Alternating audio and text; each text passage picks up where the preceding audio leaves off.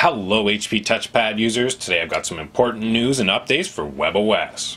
First off, a vital root certificate is about to expire on July 23rd, 2013.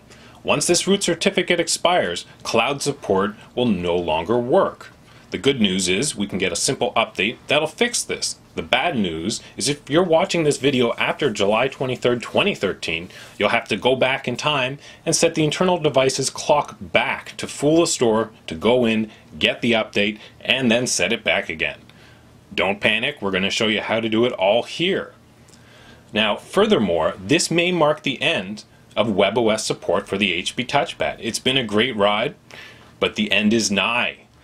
Now, there's a lot of talk about this on the internet. I have links in the description of the video to source articles about this, and you can read up on it. What to do is go here and read the full WebOS Survival Kit. It's a full guide that'll prepare you for the end of WebOS support. One day you're going to wake up and you're going to want to use WebOS again. You're going to be like, why isn't anything working? Well, all the servers will one day disappear. Here's how to be prepared. Find links in the description. Things like freeware we're going to want to be installed for because the servers may go down. And the WebOS Doctor, how to back up all our information for when the servers disappear. It's all here. Come check it out.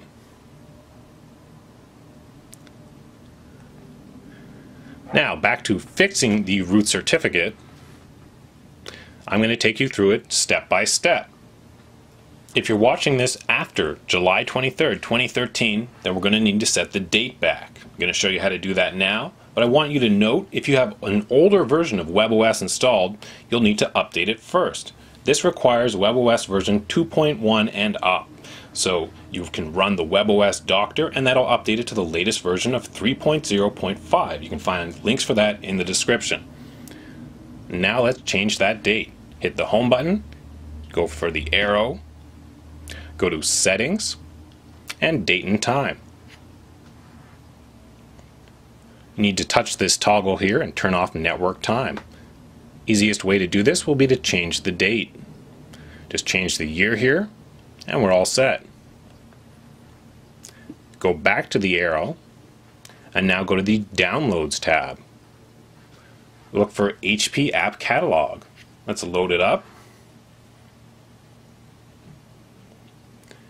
Go to the Categories tab at the bottom. Go to the New tab at the top. Scroll down and look for App Catalog Update. And here you go. All you have to do is click on the free button here to install it. It'll tell you a little bit about it. It's a critical certificate update. And a little bit on the reviews. Tell everyone you know about it who's using an HP TouchPad. Important stuff here. Please subscribe to see the latest information and updates on the HP TouchPad running WebOS and Android. And like the video. Thanks for watching, everyone.